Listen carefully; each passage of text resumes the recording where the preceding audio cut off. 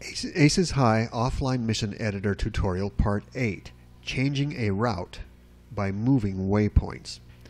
At this point, you've got all the basics down. You can do a lot of very simple things, and combining those simple things, you can have a lot of fun with making your own missions by modifying the missions I've already got in simple ways. Let's do something a little more sophisticated this time. Here's our mission editor. The top-down view on our mission as we saw it. Suppose that for one reason or another we want to move this route right here. Suppose, for example, that after leaving the combat area, I decide I want to make my P-51s fly farther north. This is not difficult to do, but there are some ramifications you need to think about. Let's begin by selecting that Bishop's mission, or Bishop's route. Just to filter things, let's get rid of the Knight's routes. I'm going to click View, and we'll select only the Bishop's routes. And that makes our view a little bit cleaner. Let's expand the route so we can see the individual waypoints. And if I click on one of them, I can see that must be waypoint 10 right there. This would be waypoint 11. Let's take the end of waypoint 10 and the beginning of waypoint 11, and let's just presume that we want to move it farther north, just for the heck of it.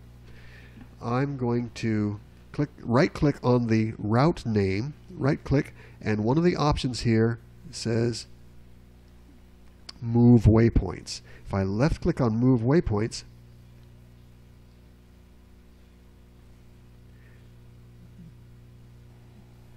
took a while for that to register, but it says now click and drag waypoint. So now I'm going to just click in the area where these two come together. I want to move it, and let's just drag it off this way. I could do that with, let's do another one with another waypoint. So I've moved two waypoints. I could do that with as many of them as I want, and I can now click OK. So now we moved waypoint 10 and waypoint 11. I should save my work, File, Save. But we're not really done.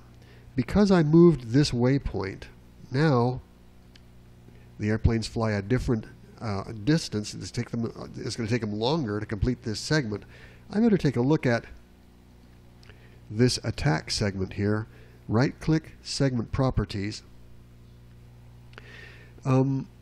It's farther than it was before, and this segment here is also farther than it was before. That means I might need to recalculate some things.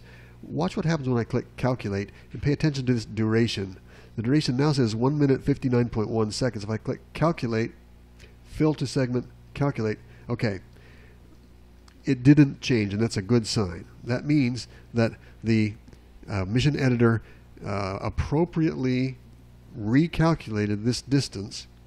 And so I can click OK. Sometimes that doesn't work right. And so I'm going to do the same thing with the next segment down. This segment 11 we also modified. I'm going to right-click on its attack segment properties. And again, click Calculate and see if it has already recalculated all of the things that might have changed. Let's look at the duration and length. Calculate, Fill Segment, Calculate, Fill Segment to End. Even if I click this several times, they're not changing. So that's a good sign. That means that it seems that it kept up with this. Maybe I'm superstitious, but every time I make a change like this, I like to take a look at those calculations and make sure they're stable. Sometimes, and I'm not quite sure what the pattern is, but sometimes when I've done this, I've found the numbers jump all over the place until you hit Calculate and Fill to End, Fill Segment to End. Let's talk about that. This segment right here, Segment Properties. The Calculate button is obvious. It determines, it calculates how long it takes the airplane you've chosen to fly at the speed you've chosen for the distance necessary, and that's what that is. Fill Segment to End.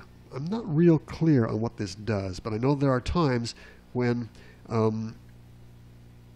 your airplane can't make the maneuver or can't complete the segment in the necessary time, when you have to click Fill Segment to End, where it'll take a little extra time or speed up or make some kind of an adjustment to complete the segment and get as close as it can to back on the schedule.